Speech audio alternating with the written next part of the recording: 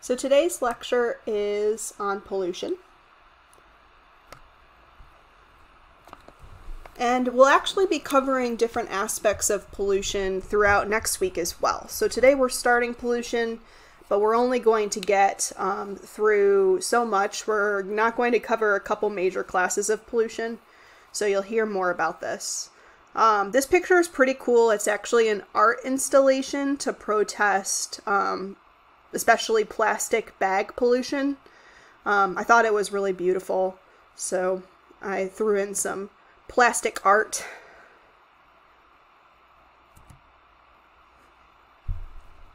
So the topics that we're going to cover today are marine pollution, and the types of marine pollution we're going to focus on today are POPs, which are persistent organic pollutants, and we'll learn about those, bioaccumulation of pollution, mercury and pesticides, and then plastic pollution and marine debris and ghost fishing. And I actually have two big activities for today. The first one's on plastic pollution. That one I'll give you quite a bit of time for.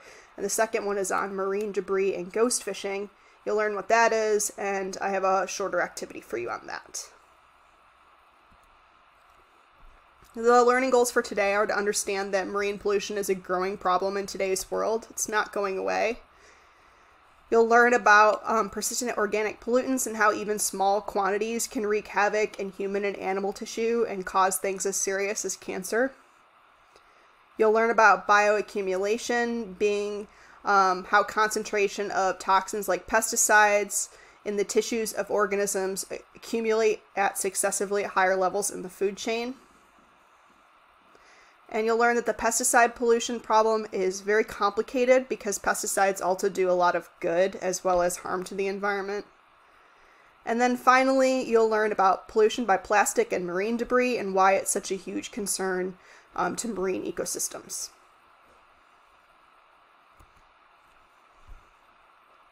So first of all, I don't think I need to spend too much time convincing you that marine pollution is a growing problem in today's world. We're really good at producing a lot of waste. We're not really slowing down. It's part of our culture and it's not changing very fast, though there are some cases where changes have been made. There are a few different types of pollution. We have chemical pollution, and so in this image here, your chemical pollutants would be, for instance, oil spills, manufactured chemicals, mercury, pesticides. You have trash pollution, which here is denoted by plastic waste, which is typically the trash that sticks around longest in our environment, so it deserves its whole own category. And then you have nutrient pollution, which we won't be talking about today, but we will be talking about in detail in later lectures when we talk about ocean dead zones. So today we're going to talk about chemicals and trash. Notice on here that I do not have any sort of radioactive chemicals. However, there is a highly publicized spill that's currently ongoing in Florida that involves radioactive chemicals.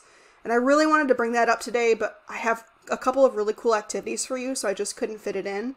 So we're going to talk about that in a different lecture. But it's in the news right now. It could be something that's rapidly getting worse over the next couple of days. So yeah, if you hear about that, think of us in this class and we'll talk about that later. Yeah, Trash Island. You guys will learn a little bit more about Trash Island in this lecture, though I'm sure most of you are familiar with it. Hopefully I can give you a different perspective on it. Okay, so first let's start with this class of chemicals known as persistent organic pollutants. And these are known as POPs. They're toxic chemicals that adversely affect human health and the environment around the world. These are a very common type of chemical, and they're very, very dangerous. They're usually produced as products or byproducts from industrial processes, chemical manufacturing, and then the resulting wastes from industry. Though some of these solutions are not waste at all, they're actually final products that work as intended, that are approved for release in the environment as pesticides. And one example of this is DDT, which we'll talk about in a little bit when we talk about pesticides. But oftentimes they're byproducts. POPs pose a particular hazard to humans and to wildlife because of 4 main reasons. So first of all, they're very toxic. I'll talk a little bit more about what makes them so toxic in a few minutes. They're persistent. They don't break down, so they stick around in the environment. They can be transferred between tissue and the environment and tissue and the environment back and forth without breaking down, at least not very quickly anyways. They accumulate in the body fat of people, marine mammals, other animals, and they can be passed on from parent to offspring, from mother to offspring. And then finally, they can travel great distances on wind and in water currents, which makes any sort of pollution problem not just a problem of that location, but a problem of the whole globe. And so they impact everybody. So they're a huge problem. And especially for the most dangerous POPs, even small quantities can wreak havoc in human and animal tissue, causing nervous system damage, diseases of the immune system, reproductive and developmental disorders, and cancers. One example of a very, very dangerous type of POP are dioxins, which are referenced in this comic. And dioxins are one of those that are the most dangerous and very, very likely to cause cancer. As a side note, when I was an undergraduate, I worked on a project that was looking at dioxins in the environment. So, I don't know. I had fun. Probably won't live to be very old, but I had lots of fun doing the project, so.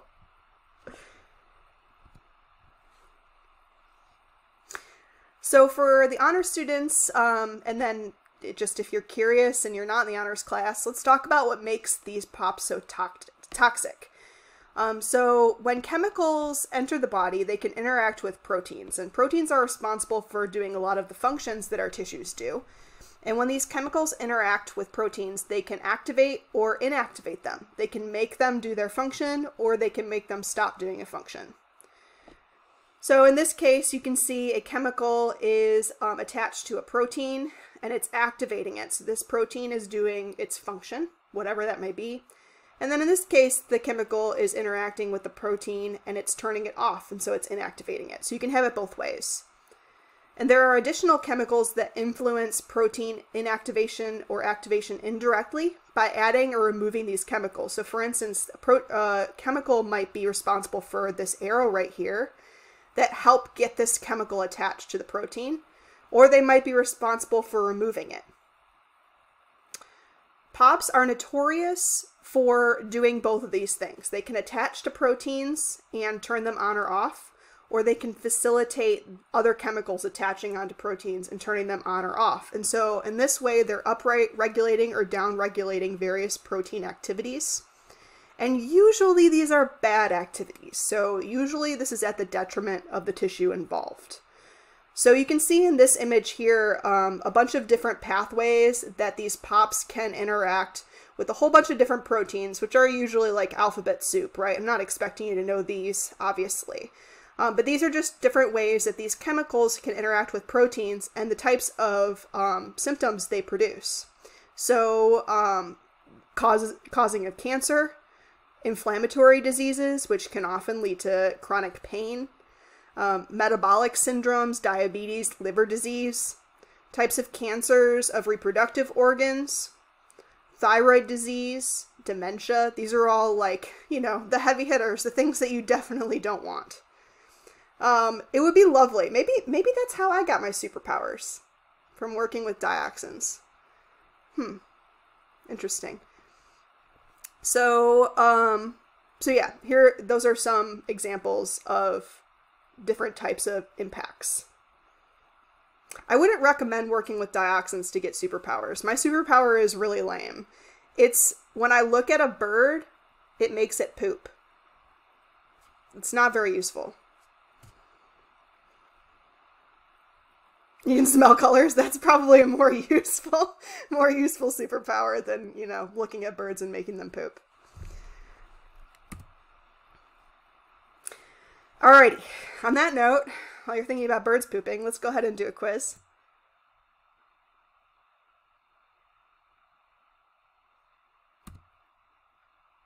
Alright, why do persistent organic pollutants pose a particular hazard to human health and ecosystem integrity? Multiple answers may be correct. Please choose all correct answers.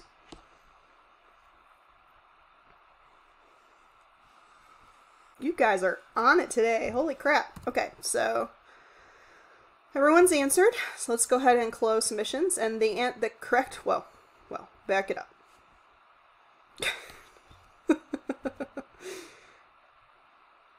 The correct answers are A, B, and D. I did too many clicks too fast. Okay, here we go. So A, they're toxic, B, they're persistent, and then D, they accumulate in the body. However, they are not caustic, so they don't cause burns. So most of you got this right. Great job.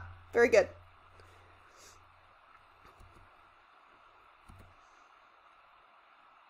So let's talk a little bit more about how they accumulate in the body. So this process is called bioaccumulation, and it's any concentration of a toxin in the tissues of organisms that accumulates at successively higher levels in a food chain. And so this image here provides you a diagram of how this can happen. So you can see the phytoplankton might have some of the toxin in them, but maybe they only have like one molecule or one unit of toxin. Zooplankton are eating a whole lot of phytoplankton to keep up with their growth, and they accumulate a few more per animal. Herring will eat the zooplankton, needs a lot of zooplankton, so it's accumulating a lot of toxins. The salmon are accumulating more, and then when we get up to the large mammals like orca whales, or humans, who eat salmon, they're getting a lot of toxin per organism that they eat. And so this is bioaccumulation, and it's definitely a huge problem for us. This is why we have to worry about our mercury intake from fish. And we'll talk about mercury in a minute. So the increase in the tissues of organisms can occur as a result of a couple of different things. So first of all, persistence. So the substance isn't broken down, so it's passed pretty effectively between the trophic levels. Food chain energetics. So the substance's concentration increases progressively as it moves up a food chain, because each level of the food chain needs a lot more food to gain a gram of tissue, which is something you should be familiar with from intro to oceanography. If they need to eat a lot more tissue, then they're also eating a lot more pollutants. And then low or non-existent rates of internal degradation or excretion of the substance. So the organisms can't get rid of it. And this is usually due to the fact that these compounds are water insoluble. So they're not mixing with the organism's bloodstream, and they're not getting excreted in urine. Instead, they're sticking around and usually attaching to fat molecules and staying in the body and staying in the tissue. Example of pollutants that bioaccumulate, these are the heavy hitters. So you can have, these are all examples of POPs. Polychlorinated biphenyls, which are known as PCBs. And an example of a PCB would be dioxin, which I talked about, which is, the thing that gave me my superpowers and will probably kill me in my 70s. Mercury, which we'll talk about in a minute. And organochlorine pesticides, for an example, DDT, which I'm sure you've all heard of, but we'll talk about that in a minute as well. They get their own slides. So mercury gets its own slide, but this is a advanced material. So it's actually a naturally occurring metal. This isn't something that's really created in the lab. It's found in a mineral called cinnabar, which contains a lot of mercury. And people have been extracting cinnabar for a long time, so since at least Roman times. And mercury is released through the natural weathering of rock like cinnabar and volcanic activity. So there are background levels of mercury in the environment that really don't have very much to do with humans. But the main source of mercury to the environment is from human activity through coal combustion electrical power generation and industrial waste disposal. So we add a lot more to the environment than would normally occur due to natural processes. Once mercury is released to the environment, it's relatively toxic in that form, but it becomes even worse when it's converted to methyl mercury, which we abbreviate MEHG.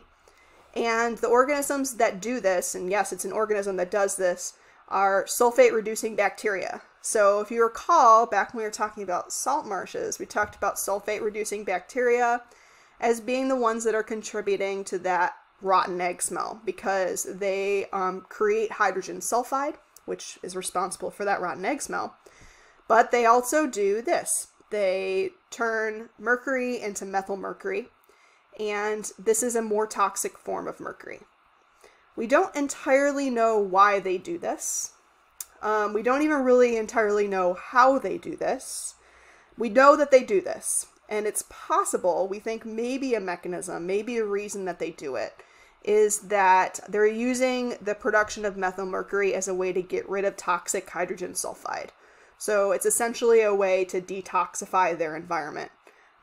It's kind of ironic that they're creating something that's way more toxic to the rest of the food web, but you know, that's the way of things. So essentially, by polluting the environment with mercury, our coastal ecosystems aren't doing us a huge service because these sulfate-reducing bacteria are actually making the toxin worse.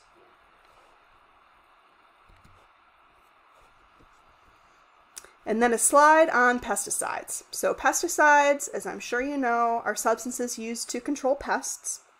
It can be insects, plants. So if we're talking about aquatic environments, water weeds, also runoff from farms, and control plant diseases. And so they can help us get rid of diseased plants and prevent the spread. Naturally occurring pesticides have been used for centuries. It's not something new that we use pesticides, but it is something new that we're using modern synthetic pesticides. The use of synthetic pesticides didn't begin until the 1940s, and so we're still really trying to figure out the impact of these materials in the environment. It's important to note that pesticides are, the vast majority of pesticides are really beneficial, so they can protect against forest and farm crop losses. They can aid in more efficient food production, which of course we need because we have a lot of people in the world that don't get enough food. They've also been instrumental in controlling many insect-borne human diseases like malaria, encephalitis, bubonic plague, all the really bad ones. So they have a lot of benefits. They also have some downsides. So disadvantages of pesticides are, some of them are toxic to humans. Many of them are toxic to animals. That's kind of the point. Many are toxic to useful plants. Again, it's kind of the point. They kill plants and animals. And the real dangerous ones to the environment persist in the environment. They have a high degree of persistence, and that's what makes them POPs. When pesticides enter aquatic systems, they can cause a lot of damage. They can cause fish kills. So there have been examples of massive amounts of fish dying off because of harmful pesticides entering the water. Die-off of wildlife species, including rare and endangered ones. I know if you've done the reading, you have read a lot about the impacts of DDT to our native bird populations. You probably are aware of this anyways, because it's a very important example of how humans can impact the environment. So I'm not going to go into detail on it here, but you know how pesticides impact wildlife. However, like I said, they're doing a lot of good. So the pesticide problem is really complicated, especially when it comes to something like DDT, which we know has huge negative impacts on the environment, but it's also really, really, really good at controlling mosquitoes. And so in somewhere like the US, where we have a lot of resources to control mosquitoes that are not DDT, and we really, really, we have the money to support our conservation efforts, in a place like this, DDT is banned. But it continues to be used elsewhere around the world because it's a very cheap way to control mosquitoes, and mosquitoes cause a massive amount of human suffering. Over 1 million people worldwide die from mosquito-borne diseases every year. And so it's a cost-benefit kind of thing. Do you hold on to, your top carnivores? Do you really care about maintaining the diversity of your falcons and eagles, or do you care more about saving the people that are dying from malaria in your local communities? So it's a tough conversation to have, definitely.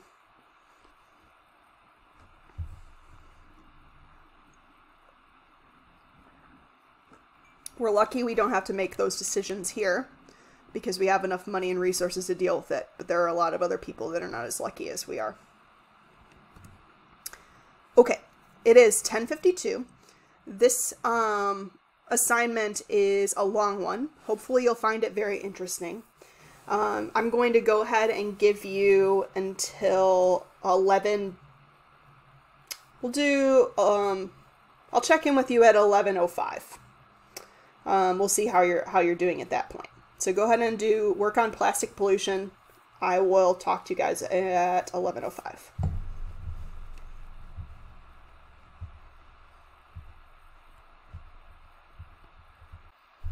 Alright, how are you guys doing? You think I can move on? You guys can still work on this if you want. I only really have one more slide to show you. On the last question? Good. Let's do this last slide and then we will move on into the very last activity I have for you. Alright, so that activity is probably a little bit of a downer. Because you realize how big the problem is and how we aren't really all that close to solving it, because the major polluters like the US and China are not really engaged in the solution. Maybe this administration will change things, maybe we will become engaged in the solution, but the fact that it hasn't happened when this is such a huge problem, it doesn't leave me very hopeful. However, there have been success stories, and so even though people cannot return their carts to the structures at grocery stores, we have as a culture started to shift away from the use of plastic straws, which, I mean, if you had asked me, 5 years ago if that would be possible, I would have said, no way, that's such a pipe dream. But we've done it. So what are some success stories and why are they so successful? Well, the reason is good marketing. So I know I have some journalism folks and some marketing folks in this class that may be interested in this type of information. You obviously know people care about cute critters. That means that people care about pollution, especially when it impacts cute critters. And so the various marketing campaigns that have had a lot of success tackling very specific issues have typically involved some sort of poster child that's an adorable animal that people love. And so my generation, the big thing were soda rings, like the plastic rings around soda cans, and their impacts on ducks. There was a large campaign to use scissors and like snip those rings. I don't know, do you guys still do that? Because I still do that. Because when I was growing up, that was like a huge thing. Yeah, see? So that had a huge impact in our ability to change just a small behavior, but still, it's a big deal. It's a big deal to ask someone to do something every single time they're using a 6-pack of soda or beer or whatever, to ask them to snip the plastic. And then your generation has seen plastic straws be phased out. And this came about because of a viral video of a marine scientist removing a plastic straw from the nose of a turtle. Viral videos are so effective. Viral videos of turtles are exponentially more effective. So there can be change. This comes about when a culture decides that there is an issue that is possible to tackle and worth tackling. Before this plastic straw phase out, there really weren't that many options in terms of alternatives to plastic straws. After people started to care, there became so many more options. They became much more reasonable to use. Even though some of them are not, you may not like them as much as plastic straws. They do the job. And a lot of big corporations like Starbucks have fully adopted the use of these devices. It's a huge win. So what's next? Maybe mask pollution might be a big one, because I'm sure that you've seen a lot of mask pollution around, and it's starting to have impacts on wildlife. This image here shows a seagull that has its feet tied up by a mask. It's definitely not wearing the mask the correct way there. But this might be a new big issue, so that might be something to focus on. Yes, I do this too. I look at trash before I throw it away, or even before I recycle it, because like, who knows where the recycling is going to end up, as you saw in our previous activity. And I'm like, is this going to be bad for animals? I do too. So it's just a really good marketing campaign. Another thing that might be next is ghost fishing. And so that's what the next activity is about. Derelict fishing gear and ghost fishing. This image here is of a a derelict crab pot that's full of dead terrapins. And so that really, I don't know, tugs at my heartstrings. And so this might be a big issue that could be a campaign that serves to save a lot of marine life. So for the last 9 minutes or so, I'm going to send you off to explore ghost fishing and derelict fishing gear in the last activity, Debris Dilemma. And that'll be the end of class. I'll chat with you at 11:20 when the actual class ends, but this is the last thing I have for today. On Friday, if you decide to leave early, on Friday we have an in-class work session, so I will be on Zoom to help you all on your final project. So bring any questions and I'll be around to answer them. If not, if you don't have any questions, you can take the day off of class and work on your final project.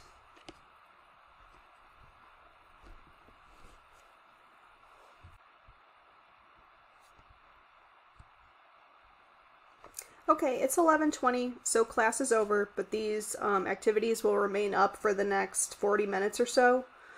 So please feel free to continue on them if you decide that you want to, and hopefully you have a better understanding of the impacts of fishing gear that we leave out in the environment. I know a lot of you fish. This is something that kills a lot of wildlife, and it's definitely something that we can do to help wildlife. There really aren't great alternatives for like fishing line that will decay over time in the environment. Maybe if we provide more of a spotlight on this issue, more people will be engaged in developing some type of line that will biodegrade. I would be one of the first people to buy it.